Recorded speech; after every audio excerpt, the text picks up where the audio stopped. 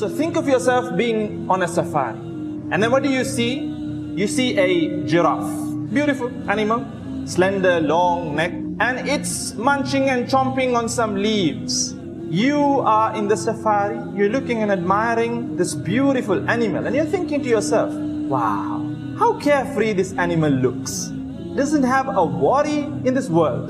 And in all reality, it is the truth. Because animals, they live in immediate response environments.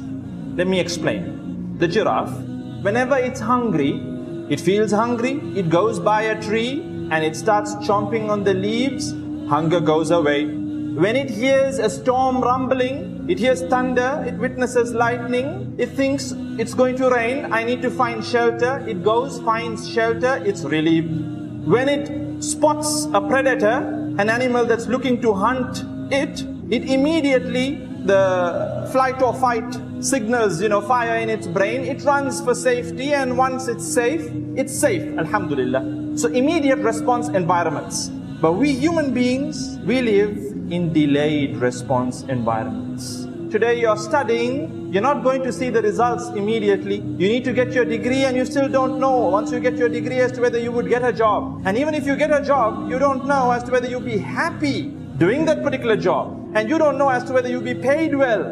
You don't know how life will turn out to be. You don't know as to whether you'll buy yourself a house. You don't know as to whether you can afford the vehicle that you're running in right now. You don't know as to whether your business will run smoothly in this particular government or the next particular government. Delayed response. And therefore, the stress factors are chronic. They're not short-term. For the giraffe, it's short-term. You see, anxiety is a natural response. Anxiety is a natural response. Just like depression is a natural thing, If you read about depression, when you're going through certain worries, depression kicks in to numb your feelings.